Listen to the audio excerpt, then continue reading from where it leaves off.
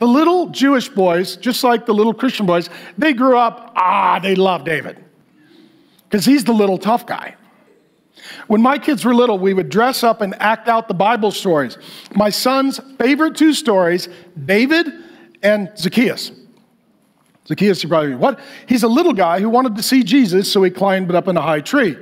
My kids would use this as an opportunity to disobey and to climb on things. My sons would climb up on bookshelves. They would stand on the table. They would stand on the countertop in the kitchen. I'd be like, what are you doing? You're not supposed to climb on stuff. Dad, we are acting out the story of Zacchaeus. We are trying to organize our theology. Please do not get in the way of our Bible study.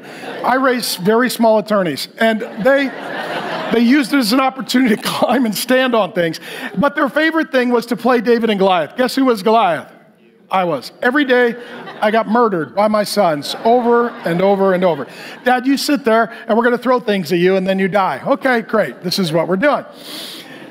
Little boys love David. He grew up to be king, the most powerful and the most blessed king in the history of the nation of Israel. There was a low point to his life, though. Let's talk about that. Once again, it's a belt-related issue. You will see a theme. All right? So David, what was his big fail? Bathsheba. Yeah, here we go. He should have seen that this was going to be a problem. He's up on his roof. And what's interesting, we like to live as high as we can because we like to look down on everybody else and feel like God. This is why we fight to get to the top of the condo building. That's why we want the house up on the hill. The more money you make, the higher up you get to go. Well, David was literally at the top. He was literally at the top, looking down on everybody. The only person looking down on him was God. So he's looking over his kingdom, and he sees a gal taking a bath on a roof. Her name? Bathsheba. Should have known this is a problem. When Bathsheba's in a bath, that's God turning on the check engine light, right? Warning, warning, warning. So Bathsheba's in the bath. He looks at her. Now, David had already violated God's commandments. In Deuteronomy 17, it forbid a king from being polygamous and having multiple wives. And David had multiple wives. He was a passionate man.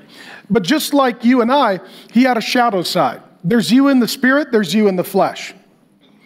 He was passionate for God and for women. That's a problem. You can't just say, this is how I am. It needs to be how you are under the control of the Holy Spirit. It needs to be you in the side that God made you, not the shadow side. Well, he gets into his shadow side. His passion takes him from God to women. He sees Bathsheba taking a bath. Have you seen the VeggieTales on this? The VeggieTale says that King David stole somebody's rubber ducky. That's what it says. It was worse than that. He stole somebody's wife. It's much worse. He then seduces her, sleeps with her, impregnates her. She's married to another man, Uriah the Hittite. Is this wrong?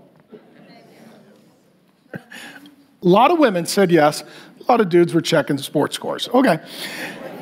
Is this wrong? Yes. Should you be looking at naked people you're not married to? No. What about if it's from your rooftop or on your phone?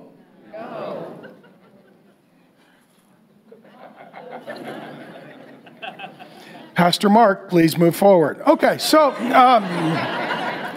what happens is he sees the gal, he seduces her, he impregnates her, and then her husband is a warrior, he's a soldier, he's off in battle, he is putting his life on the line to defend the king and the kingdom. He is the portrait of absolute loyalty, and David is not.